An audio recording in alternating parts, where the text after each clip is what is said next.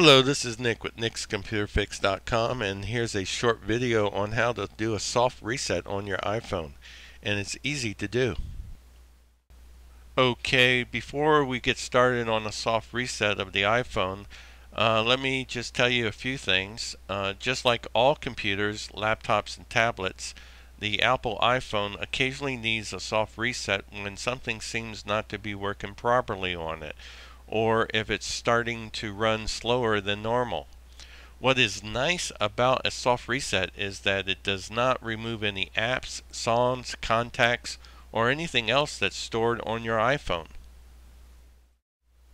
Okay, let's go ahead and do a soft reset of the iPhone by holding down the power button and the home key both at the same time, and that powers it down, and then it'll power back on and you'll see the Apple icon come on, and between 10 and 20 seconds on average, you'll go ahead and see that it powers back up.